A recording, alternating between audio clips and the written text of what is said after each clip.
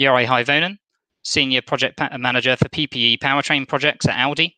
Andrea Loy, Product Planning, Electrified Powertrain Systems Division for ZF Group.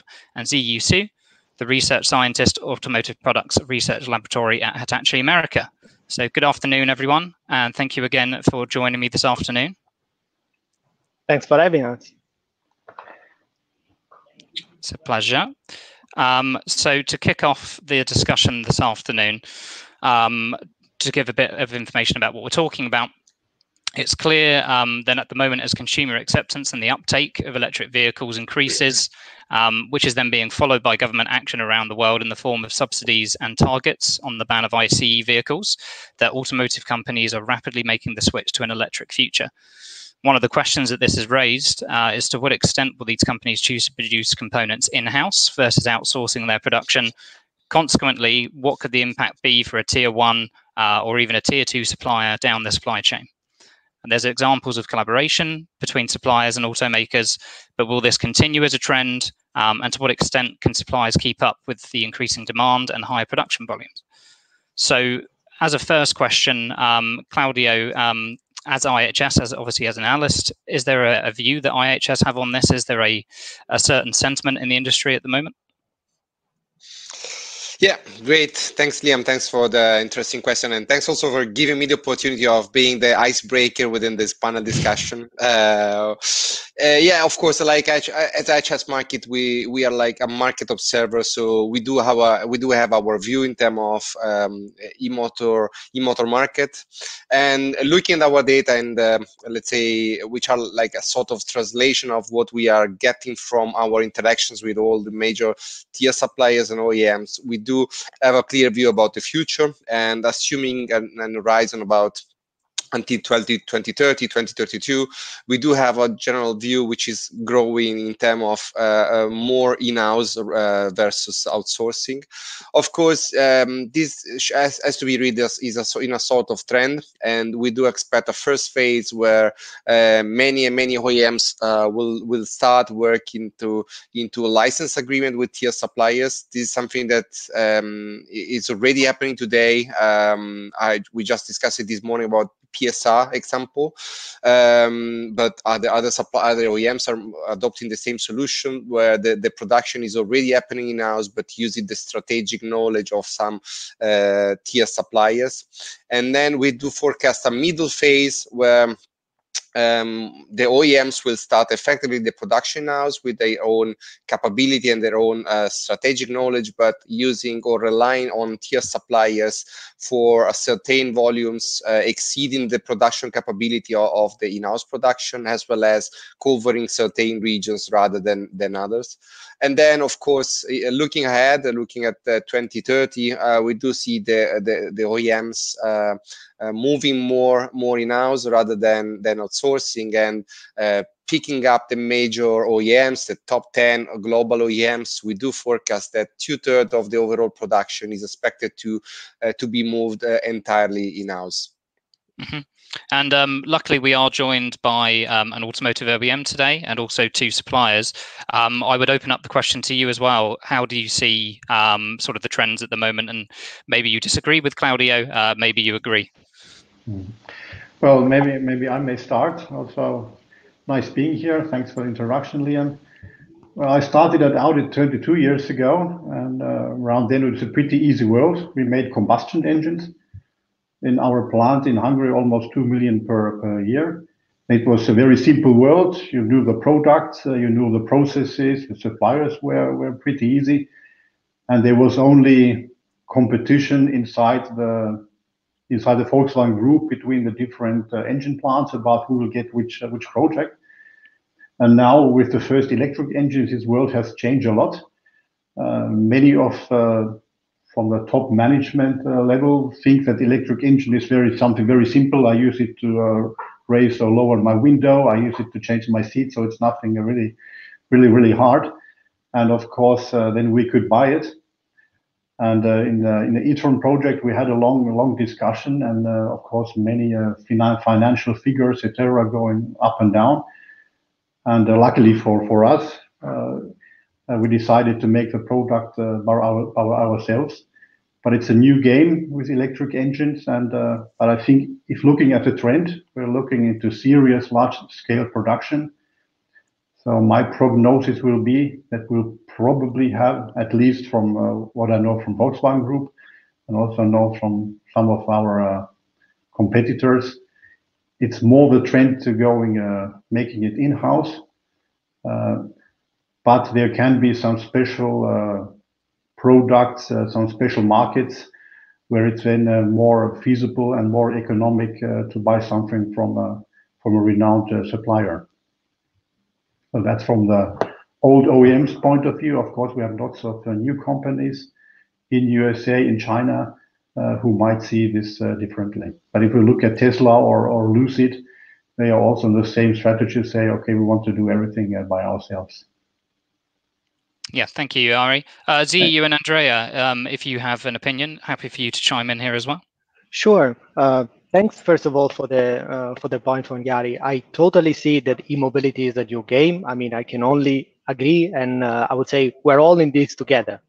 And I would say maybe just to bring some aspects of an old game that are still valid as of today. I mean, the competition between in-house and suppliers, I mean, let it be tier 1, tier 2, tier whatever, I mean, it's not a new game. It's not just an e-mobility, let's say, topic that popped up from nothing. We are very strong in transmission, hybrid transmissions, and there, I mean, we have seen for years, I mean, many OEMs going into in-house, also decisive over the years, and we anyhow see a case for a collaboration in which tier 1 supplier, a supplier, can bring aspects that the OEM itself can cover, I would say, with the same breadth and the same scope that a supplier can do, being able to cover and to cater different OEMs' needs.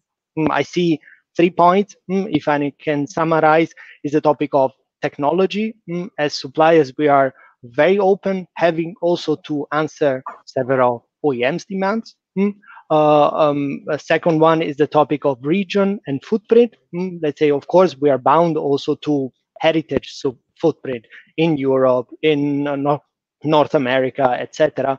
But I would say we are, to a certain extent, being able to cover several volumes, several demands, more flexible in that, or can offer more flexibilities. And as Yari said, it's all about money in the end, right? So we need to be competitive. We are in that, let's say, very focused, very targeted, let's say, across all components. And of course, the e-motor is one of the main of the powertrain. So I don't know if T, you want to comment on that, on the topic? Yeah, I think Andrew definitely gave a very comprehensive answer on this topic. Yeah, I might comment just a few points. I think, first of all, from the perspective of a tier 1 supplier, I would definitely say, yeah, we are seeing there's a trend that some OEMs are moving in some portions in-house, but we are hoping that they are not 100% in-house, and that's what we rely on to survive. And we're actually seeing there are still places and possibilities for suppliers to serve. And I think to keep advantage or keep the position in the market, there are a few points that are very important for suppliers. One is, I think, as Andrea mentioned, to keep innovation advancement on the core technology, maybe leveraging both new technologies and the long-term experience and knowledge in the field as a supplier in the domain. Secondly, I think what's most important to the business is the cost, the benefits, the value.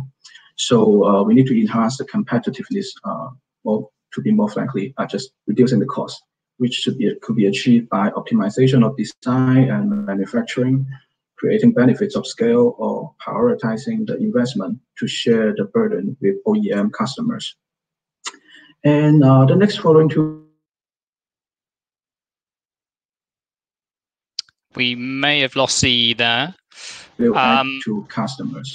I think the current new era of case vehicles, connected autonomous, shared electric vehicles actually reminds me a lot where you did not only get the value from the hardware, but also the software, the ecosystem of it. So the future of e-mobility, I think, is still full of different possibilities. suppliers may not only work inside the motor, but also seek advanced technologies in software, IoT technology to make e-mobility more efficient, safe, and comfort. I will take as an example here that think about self-sensing smart motor. Can you develop the software so customers can work with it more efficiently? And last but not least, I think the capability to address the risk and growth. I think as we are discussing here today, what suppliers are facing is not only a risk, but actually a fact in the market.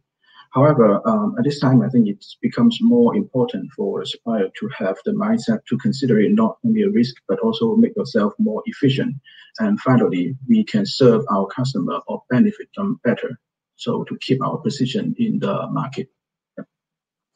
Thank you, Ziyi, and thank you everyone for your opinions on the first topic there. And I think as a follow-up to that, I think we've touched slightly on it already, but maybe this is a question for Jari, where we're talking about what can suppliers do to make themselves more attractive to automotive OEMs. Is there anything in particular that they should focus on? Are there any requirements that need to be met? Mm-hmm. I think one very important requirement is try to be ahead, to have new innovations, new ideas.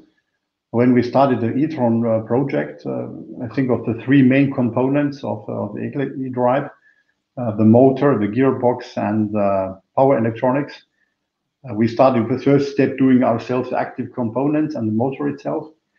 If you look at the search in the internet, you can see that we buy the gearboxes from a German tier 1 supplier, and actually we buy the power electronics from Hitachi, from your house, Ziyi.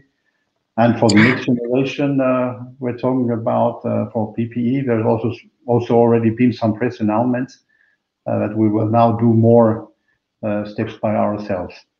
But as Andrea and Ziyi mentioned, of course, it's together. I think no OEM has the ambition to make everything, every component by themselves. I think that complexity would be too much, and of course a huge investment. But speaking in general, I know some other OEMs who started by buying the complete axles from the tier 1 suppliers as a whole package into the car, and some even let their cars be produced at other sites, at other suppliers. I think the general trend, at least for our group, which has a very huge scale ambitions to go electric, I think the main axle production would be in-house. And of course, we also have to think of transformation. We have very many combustion engine plants, beautiful plants with great people working there. And of course, they also need a perspective for the future. What helps us is that as Audi, of course, we're a Quattro brand. The e-tron is full Quattro. There's no rear drive option. There could be rear drive options like in a Taycan Porsche. There's also rear wheel drive only, but very many of the cars have two motors, sorry. So that helps us then to keep up the volume in the plants. And if I can comment on that, I mean, transformation for European players is, let's say, not only something that the OEMs, let's say, have in their agenda. I mean, a lot of suppliers, and I mean, we are for sure part of that, come from a very strong, I would say, mechanical, ICE related business. And of course, we all have to transform the leading industrial sector in Europe. As ZF, we are in that, let's say, since actually 2008, first SOP of ZF e-motors. And of course, we are betting and investing heavily on getting capabilities and innovations, let's say, to the maturity level where, of course, it can be, I mean, what Jari said, I mean, the used suppliers should be kind of looking already at the next generation. And we think we can do it also having access to a broad base of customers. And I think that's really, in the end, the value, and I think the main rationale for an OEMs, of course, cost is a topic, is the topic, but of course also to get this fresh and really external view on technology and really this open technology I discussed before. Is it going to be, and I mean, maybe we will discuss in the following, is an asynchronous motor, permanent magnet synchronous motor, externally excited motor. Those topics are in the end impossible to control fully 100% from the single player. So you also need specialists who can serve several customers and several needs. Yeah, I think that's a good point, and I think that's so exciting about our business for the time being. As meant 20 years ago, it was only combustion engines, some optimizations there, of course, fun to drive. But now the electric engine, electric motor gives much more possibilities, as you mentioned, different technologies and different ideas, new ideas. So I think it's a whole new world. And the electric motor is also a very, very old invention, but I think a bright future is actually still ahead. Does anyone else have anything to add on that one, or I'll move on to the next area? Okay, I'll move on. So we've touched again briefly on this already, but what is there a right balance for OEMs and suppliers? Jari has mentioned that preference is to work on things in-house, but obviously system partners and a reliable supply chain are obviously key, especially at the moment as we see more companies make the move to be fully electric. So does anyone have an opinion on whether or not there is a balance that can be struck and whether we'll see more collaboration in the future?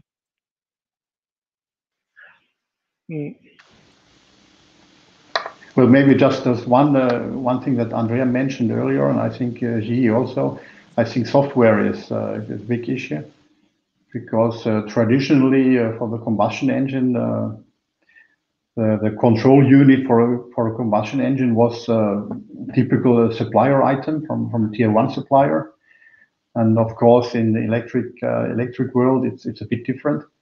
I think. To be honest, Tesla does a great job with the software, and of course they're also rated as a financial company on a totally different level than the traditional OEMs we belong to, and I think that's also surely for a part of software strength. So I think that's a very important field for the future, and I think that's also where suppliers, from my point of view, have a very, very good chance. Because it's not yet so established, at least in our company. There are big plans. I'm sure you have read about the car software organization built up with thousands of software experts with the goal then to have our own operation system for the Volkswagen Group cars. But on the way there, I think we will need lots of know-how. And of course, our traditional partners from the tier 1 or tier 2 suppliers would be a partner of choice from my personal point of view. If I can quickly add on that, I mean, I definitely see that, I mean, the topic of software as a focus point of the collaboration. I mean, I would link actually two topics. On the one side, the absence of a clear winning standard technologically at the motor level, at cooling solutions, and also software solutions. And on the other hand, the topic of timeline. It is clear that, let's say, due to the, let's say, emission norms, but I would say simply like the e-mobility trend that is taking up all across the world, I mean, all players will have to scale up their gains in e-mobility in whatever form. And so I think that only via, I would say, via established partnership and established collaboration, this timeline can be jointly met. And I think also in new directions in how we cooperate in terms of, I mean, from a typical supplier OEM relationship to a more partnership approach. So, I mean, we see it coming more and more in the discussions with our customers. Is it not just about the delivery of the single subsystem? It is more like, how can we holistically across several programs, across several technologies, cooperate in depth technologically as one team to achieve the common goal? I think also this shift in mindset and the shift really in collaboration is key in our segment. I mean, and especially for the e-motor. Yeah, I think I can also briefly comment on this one as well regarding the software on this topic. So I can understand that maybe in the long term, OEMs would have a idea to move this in-house as well. But I think at this stage, as a supplier, we are also value this very much. And I think there is actually a main reason that suppliers should do this. I had just now I make a comparison of this new era of electric vehicles such as smartphone, but there is a distinguished difference between that. That is, for smartphone, one software can be applied to all different brands or hardware or phones. However, in the case of vehicles, the software needs to be tailored to your product because you cannot just take another set of software because it's related to the comfort, the safety. They need to be customized. And there's really, I think suppliers should do to deliver this as a whole system or a value to our customers to help us better achieve the good future of e-mobility. Thank you, Dee. I think that's a good point. And I'm looking through some of the questions we've already got through from the audience, and maybe there's something that can tie into what we've just been discussing. And one of the questions that we've got is, the question itself is aimed specifically at OEMs, but I think it applies to the wider market and suppliers as well. How do companies find the qualified and talented staff that they need in these new emerging industries where previously the focus, the investment and the research have been obviously in ICE? Is that something that any of you can comment on? Well, to take the example of e-tron, which I know very well, it was also a transformation. We didn't get any new staff or just very, very little new staff for production planning, which is my current area. So we took some who volunteered to the challenging job from the ICE side. They then transformed and learned how to build a stator, how to impregnate it, what are the specialities of the final assembly, which is not so easy as some might think. And it was also the same on the our guys, colleagues from the R&D. It was also the same phenomenon. Very, very many combustion engine designers then changed into the new world. And there were some colleagues who came from another company who then had stepped off their electrification path a bit, and they were looking then for new jobs in their favorite area, electric motors. And they were there then as kind of a technological spearhead. But the other way, the most was really a transformation from combustion engine to the electric motors. Thank you, Ari. And I think to tie into, again, some of the areas that have already been discussed, but obviously last week we saw the quite big news, and I think, Yari, when we had discussed this previously, you said it was quite a shock that Jaguar has announced to go fully electric by 2025, which is obviously a very ambitious target. How do you, as a panel, see how they would have built up to this point? Do you think they would have already rapidly expanded their in-house capabilities, or would they be looking more to work with those key strategic suppliers? Well, if I may comment on that, I mean, I also agree that JLR announcement is very bold and very courageous, and it's, I would say, is a symptom of how serious the topic is in the agenda of a lot of OEMs. I mean, of course, it's not a mystery. JLR hasn't been in the forefront of electrification for the last years, but now it really looks like an upside down shift, and of course that's very promising. What I believe, I mean, but that's still a belief behind the announcement, is that given the timeline, which is really, really ambitious to bring, let's say, a full electrification across all vehicles by 2025, we're probably looking for a case that is including supplier necessarily. I mean, in the one or the other form. I also can imagine they are considering seriously about in-house, because they also have the topic of transformation of plants, Solihull, and all the other locations in the UK.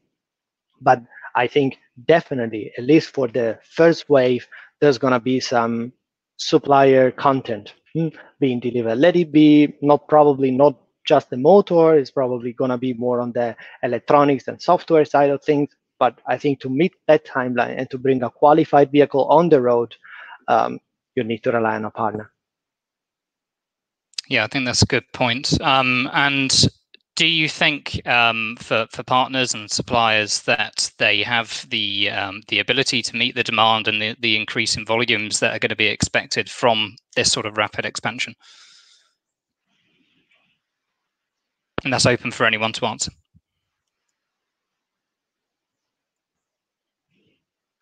I can say a clear yes from my side. But Jari, sorry. Yeah, well, I think I also have a large respect for the colleagues from JLR with this step, because it's not only one car they're talking about. I think they already got the experience with I-Pace, which I've also been driving. I think it's a very interesting car, but it's changing the whole product palette from SUVs to limousines in different sizes. So I think it's a very, very challenging operation.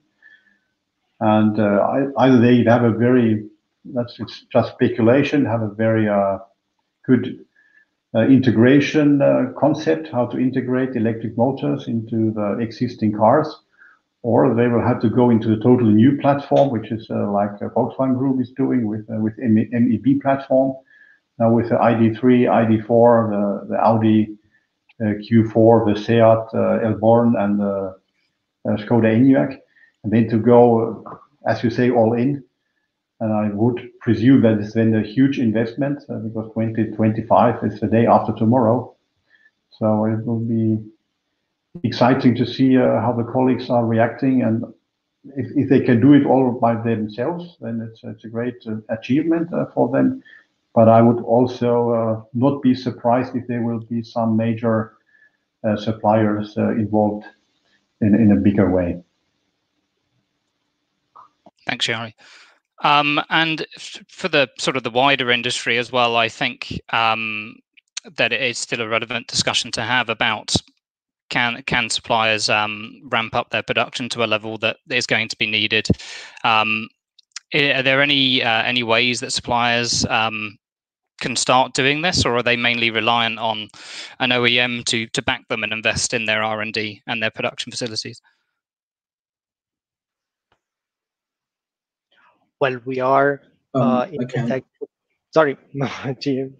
No, please go ahead. Please go ahead. Yeah, I can come back later. Yeah. Yeah, I mean, I definitely see the topic of developing a base design increasingly also coming in terms of cost, base invest, and so on suppliers.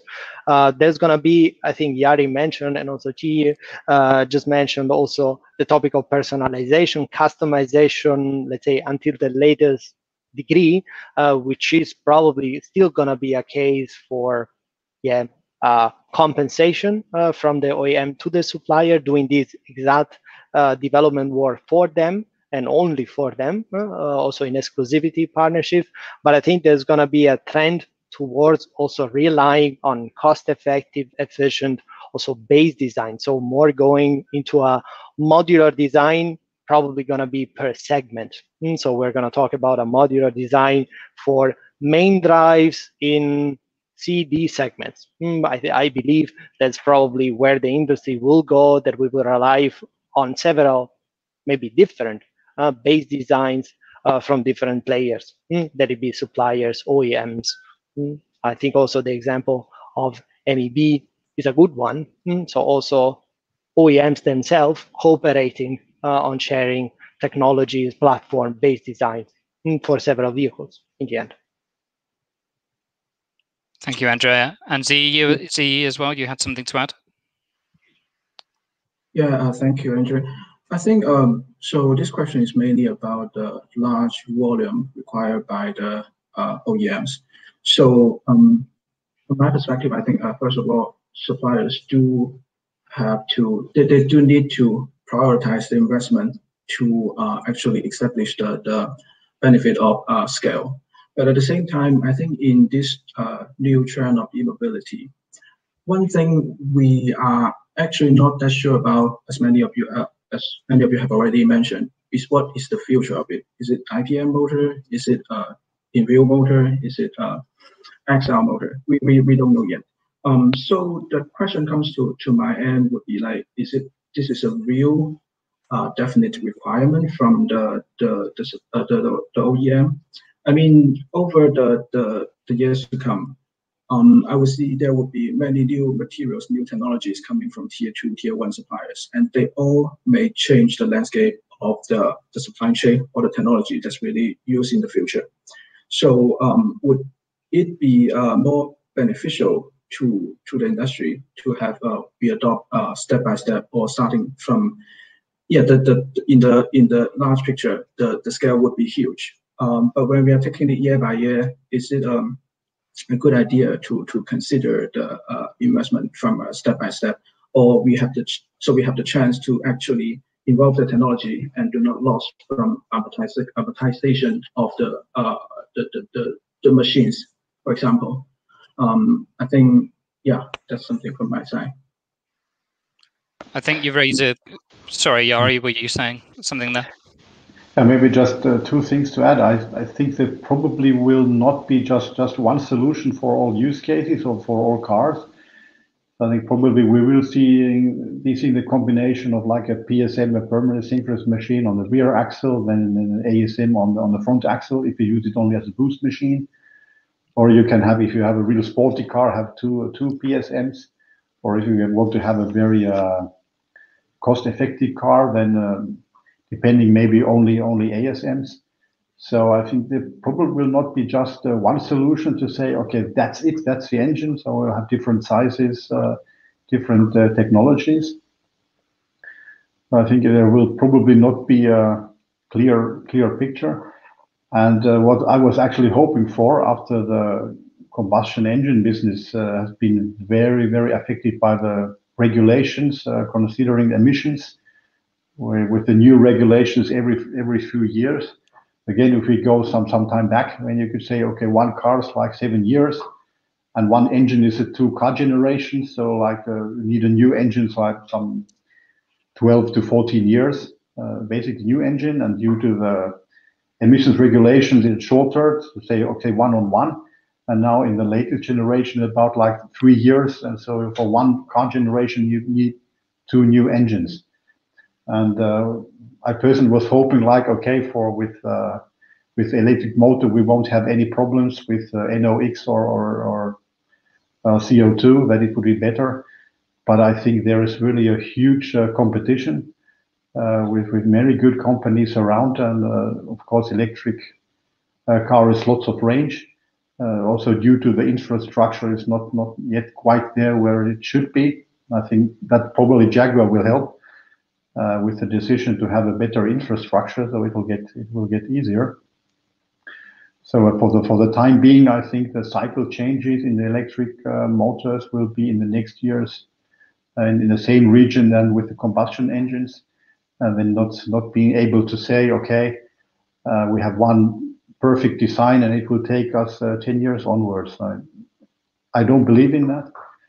And I think, of course, when talking about my area production planning, we'll then have to have flexible production lines so that we can adopt new products very smoothly and without huge investments. And that electric works. We see in Norway, there have been huge financial backing in Norway for electric cars. And of course, it's also a rich country where cost of electricity is much lower than in the rest of Europe. And there we have, I think last year was the first time over 50% electric cars. And now I have to do some commercial for us. The Audi e-tron was the most sold car in Norway last year, not of electric cars, but of all cars. So it shows that it works if the infrastructure and some additional backing from the government is there. And I think a big picture, and a big challenge which we face, both all who are in the automotive business, is really the transformation to the CO2-free or neutral society. And I think car is something that's very easy to count on how big the emissions are, and it's easy to follow. Okay, how much could you achieve? How much do you have to pay if you didn't achieve it? And so it's also very, very transparent business. And I think this transition, that's really a challenge, because for the time being, it's not yet so much a pull from the car buyers who say, okay, electric car is the coolest thing there is. Luckily, there are these buyers, and we have brands which are very successful, only offering electric cars. So I think it's changing, but there still are very many customers who say, oh, I don't know where I can charge it. I don't have my own house. I live in the city. I don't want to risk it. And so it's really a big challenge for all of us, supplier, tier 2, tier 1, or an OEM. I think that's a huge deal we have to manage. And I have a follow-up question here. Probably for Claudio would be best placed to answer this. But we've talked about the transition from ICE, and we've talked about what these new technologies could be, potentially software being one. I know you gave us an overview this morning, Claudio, of some developments, but are there any technology trends in particular that people should be expecting or looking for over the next 5-10 years?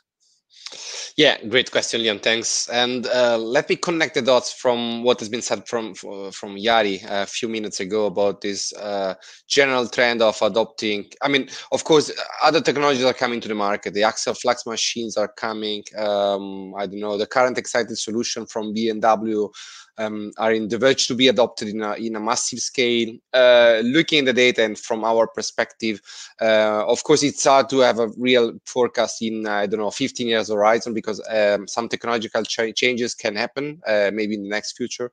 But looking into a medium horizon, what we do see as a chess market is probably the PM solution remaining the most adopted one in terms of, especially when we are talking about pure electric machines or the e-axle technologies overall. And as I was saying, connecting the dots from what has been said for Jari, there will be probably a trend of mixing up the two technologies from asynchronous motors and PM solutions, especially for the all-wheel drive or four-wheel drive technologies, adopting the PM solutions into the highest powered e-axle part, the rear one typically, and giving the four-wheel drive capability, adding induction machines into the front. This is something that has been already viewed a lot into the Tesla applications, and there's something that is expected for within the MEB platform. So in terms of volumes, these are two interesting mega trends expected. Of course, that said, that the technological evolution is moving fast, and so it's really hard to have a longer view, rather more than 10, 12 years for now. Thank you, Claudio. Anyone else want to comment on this one? Yeah. If I can come to a quick comment. I mean, it's exactly, I mean, the difficulty Claudio just mentioned that really tightly connects to what Jari was saying. I mean, like, there is no clear winning standard per segment, per vehicle. I mean, like, we're doing some optimization and some designs on a vehicle basis. I mean, the technology is not yet so well settled where we can say, okay, for this segment, it's for sure going to be an ASM, or it's for sure going to be a PSM. I think, of course, in the past, we also had a lot of variants. Was it a V6, V8? I mean, for the engines, I mean, is it a 7-speed, 8-speed, 9-speed transmission, and so on and so forth?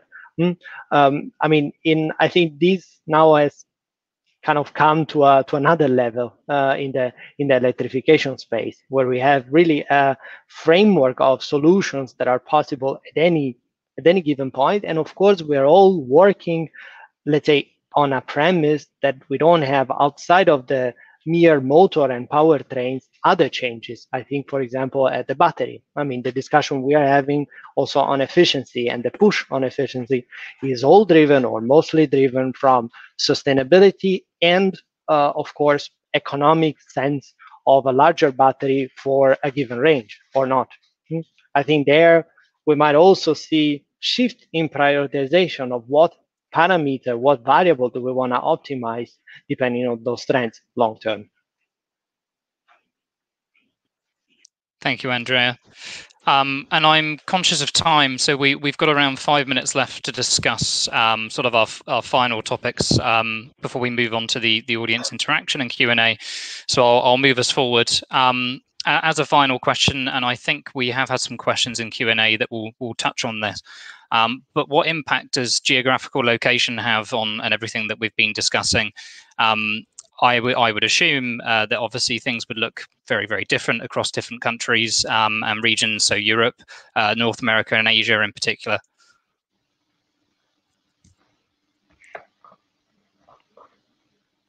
I think there will be regional differences.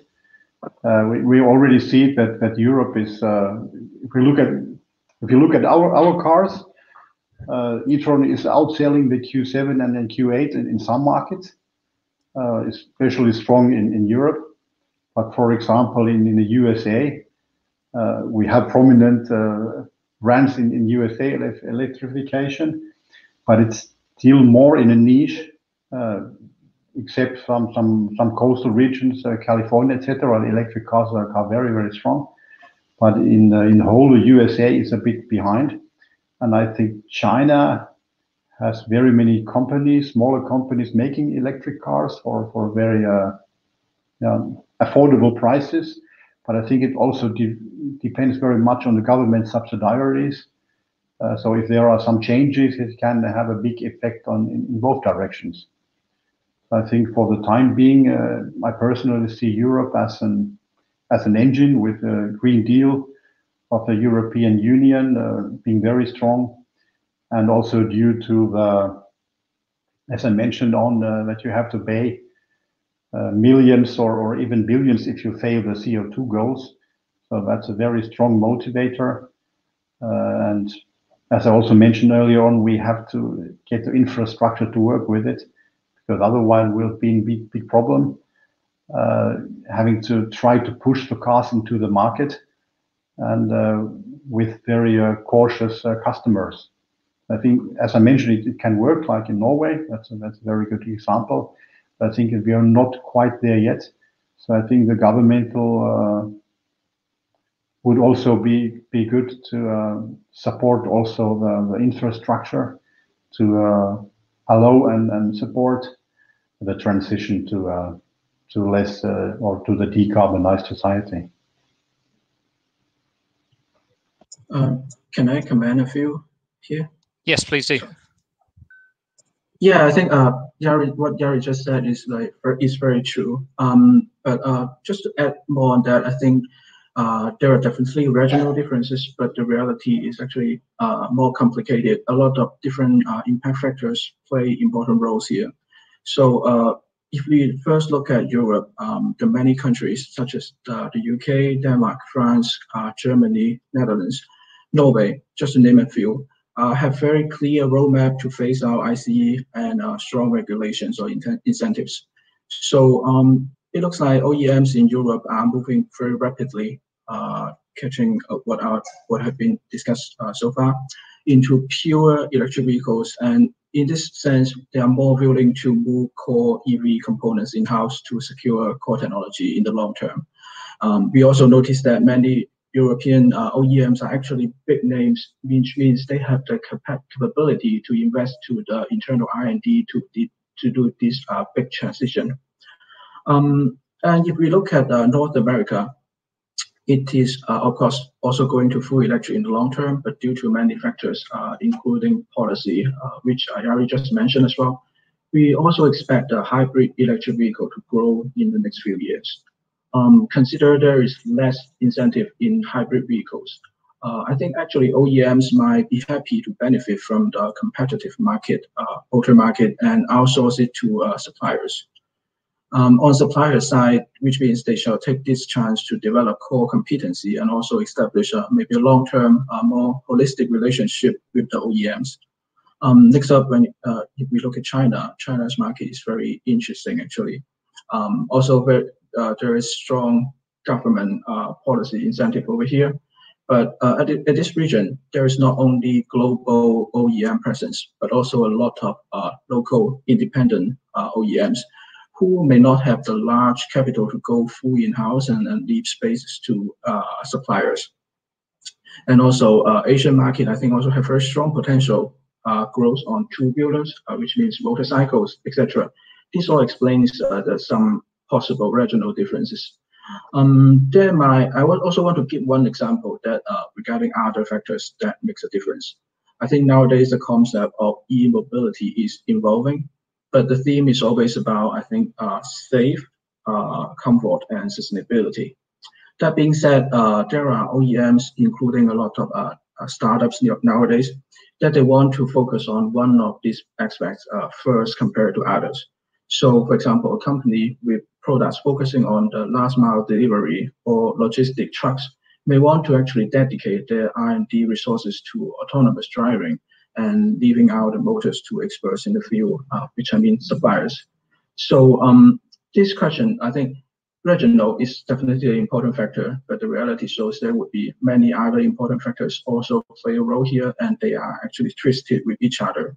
So the future is still full of possibilities. Yeah.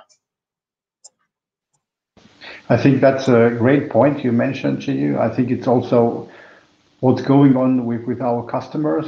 How are the demands? Are they looking for a driving machine like this one to have joy in driving, or is it more to have a smartphone on wheels and more about being connected, being transported, and not about driving itself? So it's a really exciting world, and I think everyone who's in automotive business is very lucky compared to the decades before, where the world was fairly standard. Of course, you have to be a bit of a fan of disruption and what happens, but those who do are, I think, it's a great ride. Yeah, very much agree. Well, thank you, everyone. And for the benefit of time, I should say, I'm going to move us on to audience Q&A. We have had a lot of questions come in, which is brilliant. We'll get through as many of these as we can in the next 10 or 15 minutes. Quick question to you all. Would you be happy after we've finished, if there are a lot of questions left over, if we put some time in, we can answer the ones that we don't get round to for the audience at home? Sure. Perfect. So if your question isn't answered now, bear with us, and we will publish a short Q&A this Thursday when everything is made available. But we'll start working our way through the ones we've had in. Do use the thumbs up button on questions if you want to vote them up to the top. That means that we'll get around to these faster. So if you see a question there that you particularly want answered, make sure we bring it to our attention. So one question we have from Matteo Chialesi is, he asks, is hairpin or round wire technology for EV motors? So I presume which one of those would this panel see as being the main future for EV motors? I think that's Claudio's favorite question from the morning session. I think also here we have both concepts on the market. Like if you look at the video in internet, you can see our production e-tron very clearly that it's round wire. And also if you look at the press statements, you see MEB platform is on hairpin technology. Also the Taycan, the J1 platform is on the hairpin. So I think lots of speaks for the hairpin due to the larger amount of copper. So and more performance, more efficiency. I'd say there's a trend. But on the other hand, if you have to have a very easy to produce, low cost motor, which is not so on the performance density, then the round wire might still be a very, very good solution. And if we look at the Tesla motors, they're round wire. So I think both concepts work. But I'd say there is a trend towards hairpin from my point of view. Thank you very much, Jari. So I'll move on to the next question. It's a similar sort of question asking about a trend.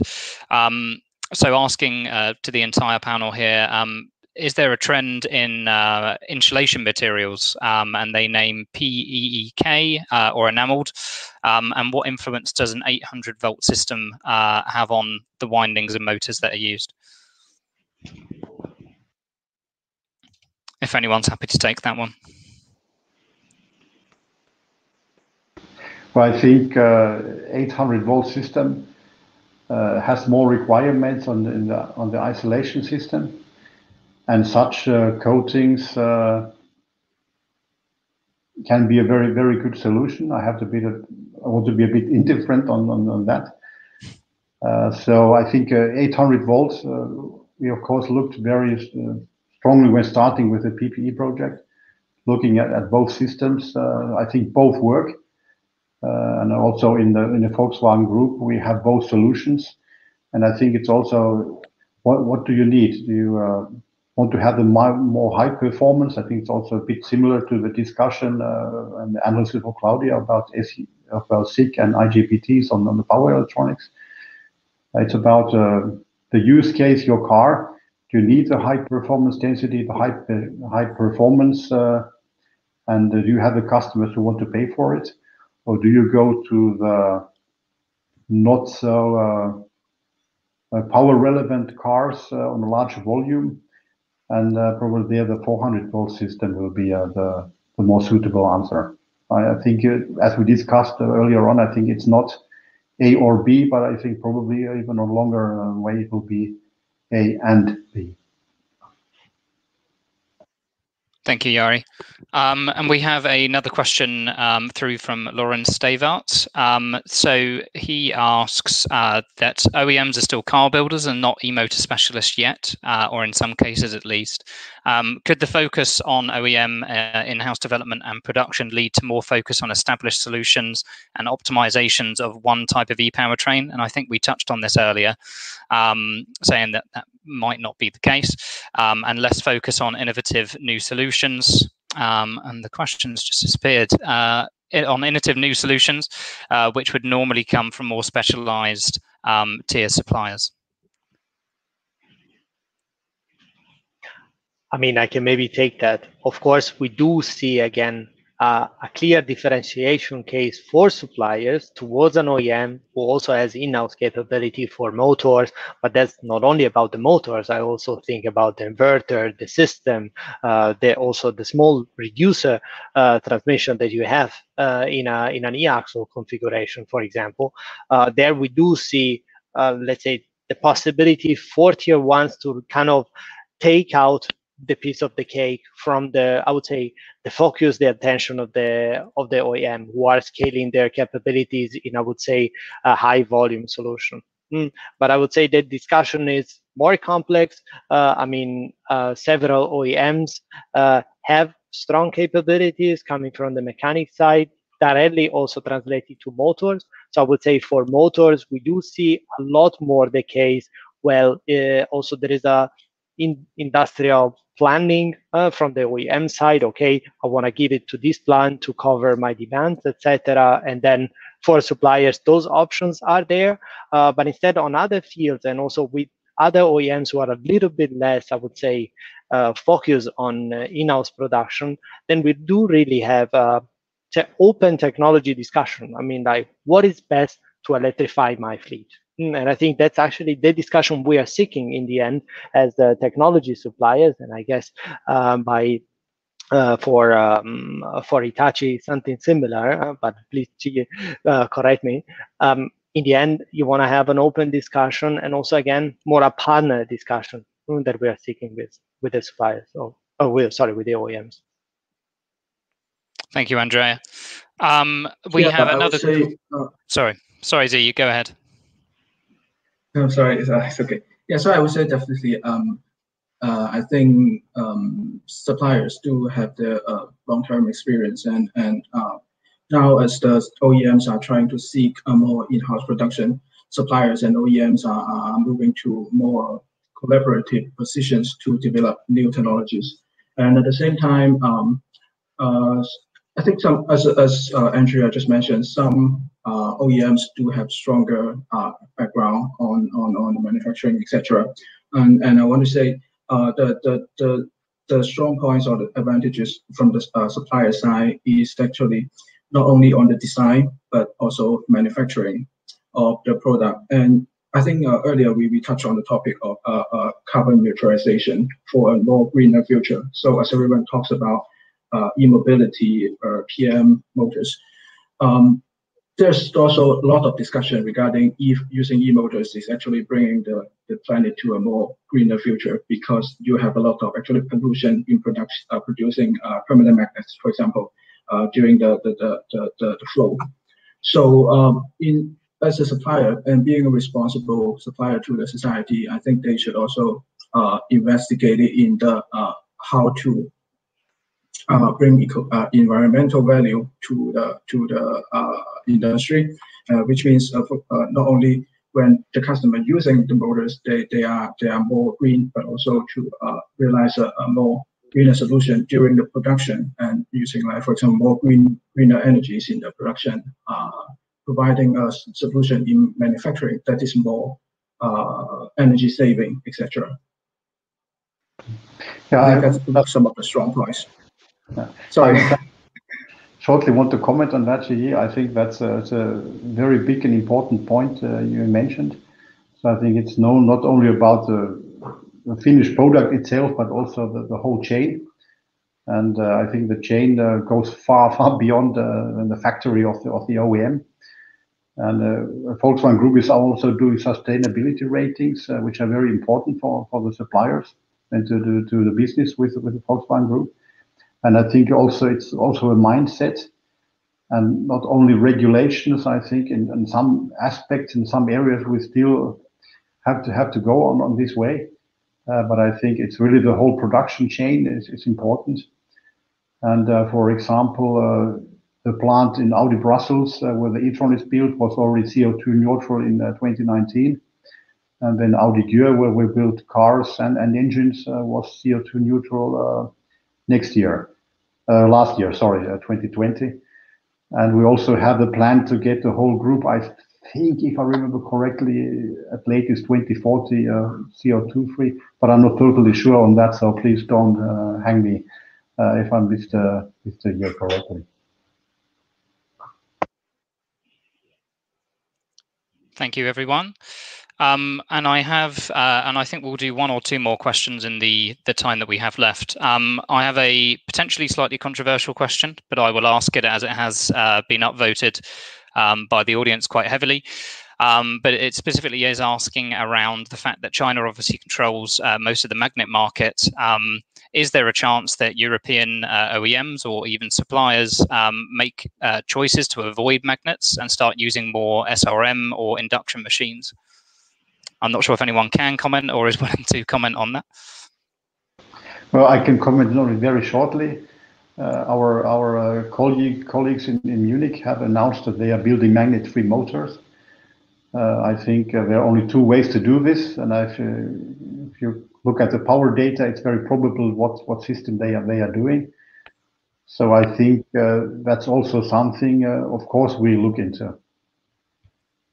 Thank you for answering. I think, yeah, because in the history, the prices have been very volatile, and I think something as a big company, you have to look into this issue. Thank you, Jari.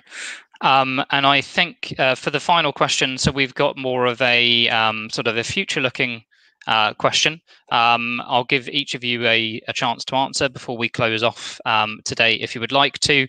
And this question is, if you could summarize as one main challenge for the supply chain, what do you think that main challenge would be over the next 5 to 10 years on a global scale? If someone wants to kick us off here. For me, it's one word is transformation. Making the best of the human and resources, and also the factory resources, how to get your product portfolio changed, because I'm pretty sure it's more or less irreversible, and the sooner you start with it with full power, I think the better. So I'd say it's transformation. I would say my word would be effectiveness.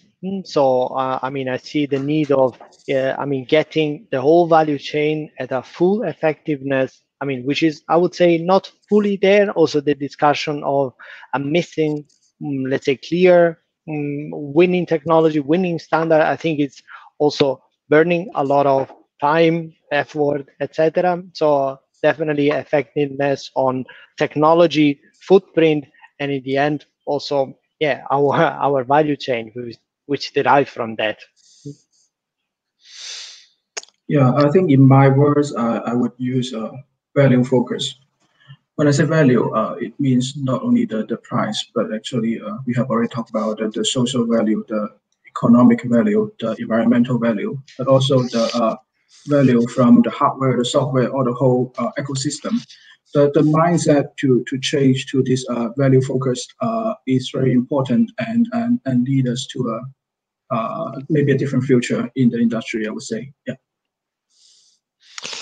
Yeah, from my side, Liam, I would say sharing is the word, which means, of course, in terms of volumes, because everyone is now looking, with the e-mobility technology emerging, everyone is looking for efficiency in terms of getting first economies of scale in terms of production. So conveying all the production scales within fewer and bigger platforms, as well as sharing in terms of components, which means the capability of reducing the weight and the space occupied by different components with higher level of integration expected, reducing the cost and ensuring more synergies and reducing the weight and the space loss within vehicles. Thank you, Claudio. The unfortunate position of having to go last there, but I think it was still a very good answer. And thank you everyone else for the answers to the Q&A and obviously for the discussion that we had earlier as well. So just to round off now for the last couple of minutes, thank you again to everyone that is tuned in for your engagement. Hope that this session has been useful for you. As mentioned, we will follow up and publish the rest of the questions with some answers from our panelists, and this will come out on Thursday. On Thursday as well, we will also have all of the recordings for the session from this morning with IHS and Claudio, this session, and also the session that will be coming up tomorrow with Fraunhofer. All of those will become available. And finally, just to remind you all that the next session of eMobility Days will be taking place tomorrow afternoon. This is going to be hosted by Fraunhofer Institute, and we'll be tackling the subject of closing the value chain in electromobility, which I think leads on quite nicely from some of the comments we've had here this afternoon. That will be running from 2 to 3:30 CET. So we hope to see you there and that you enjoyed the first day of eMobility Days. Have a great day, everyone, and thanks again to all of our speakers. Thanks for having us. Thank you. Thank you. It's a pleasure, everyone. Thank you very much.